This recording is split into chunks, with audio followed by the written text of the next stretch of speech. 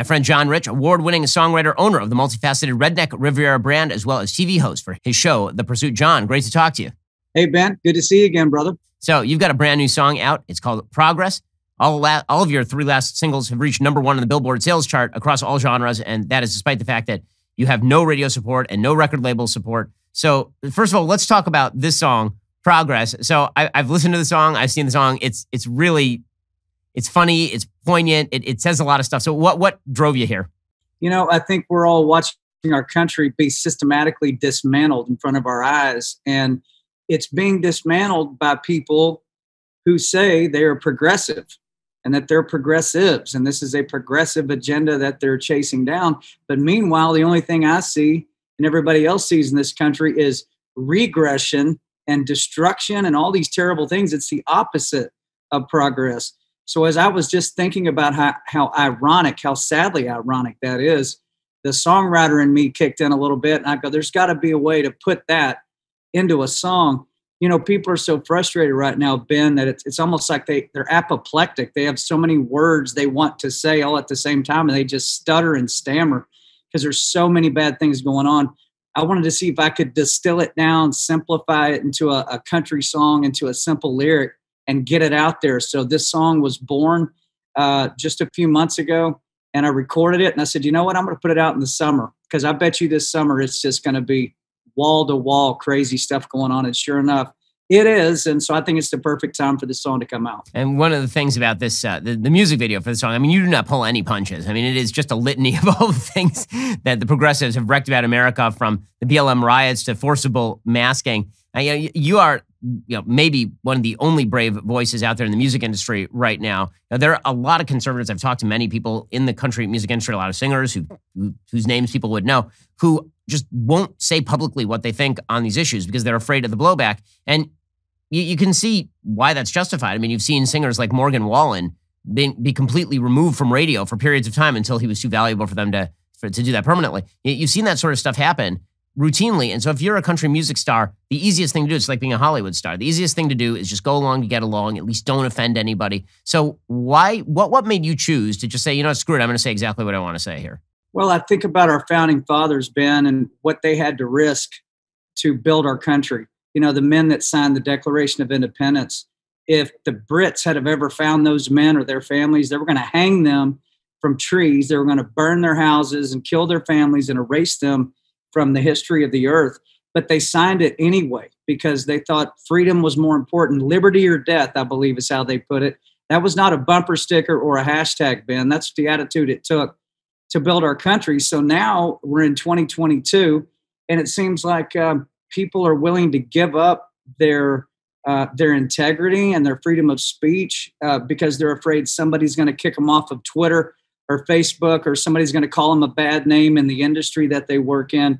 And so that's enough of a scar or a black eye for them to relinquish their true spirit and their true soul about what they actually think. So for me, I've got 2 kids. I got 2 sons, 10 and 12, growing up. And I didn't want to be the dad that yells at the TV at home and then goes out in the world and plays patty cake with this nonsense. Be the same guy all the time. I didn't want them seeing dad being a hypocrite.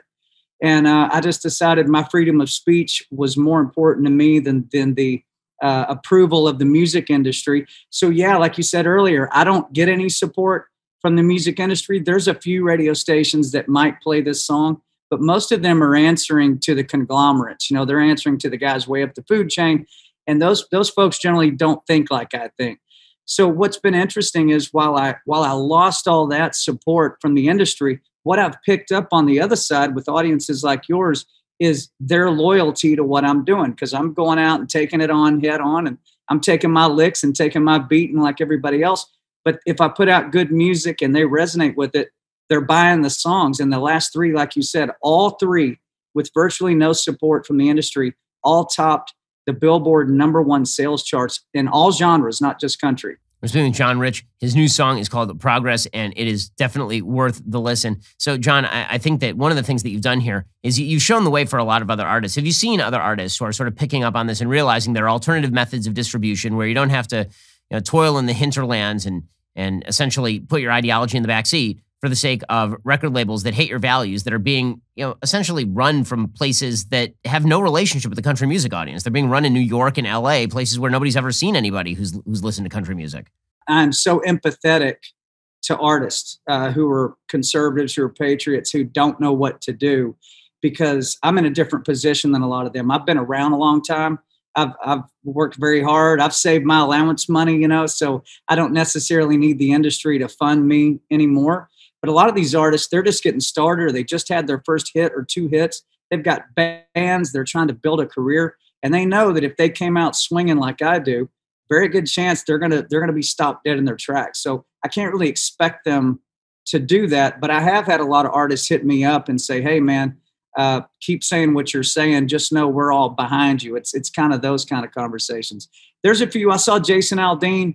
He texted me one night and he said, "Hey, do you see these people online attacking my wife? They're calling my wife all these terrible names because she had on a Trump hat or something like that in an Instagram post."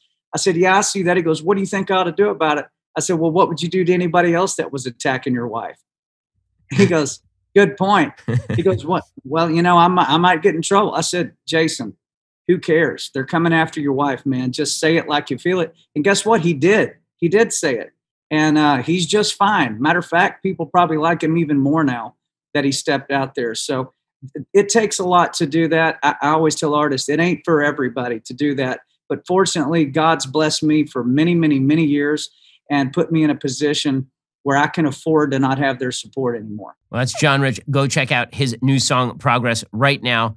Obviously, check out everything Redneck River Area has to do, and check out his show, The Pursuit. John, it's great to talk to you as always. Thank you, Ben. Appreciate you.